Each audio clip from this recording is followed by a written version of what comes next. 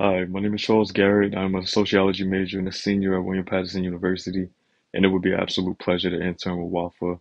Your organization is dedicated to helping people and families in need, and you offer that in so many different ways, from counseling to food drives to community service.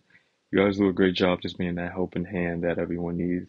And it's really stuck out to me because as someone who has a passion for helping people, I feel like if you can help one person, then you can truly make a difference. I do have previous experience with volunteer work at the Boys and Girls Club. There I will help set up after school events, help with food drives, and other community service events as well. I feel like my experience there will be extremely helpful to WAFA. I hope you consider me for the intern position. Thank you for your time and consideration, and I hope to hear from you soon. Bye.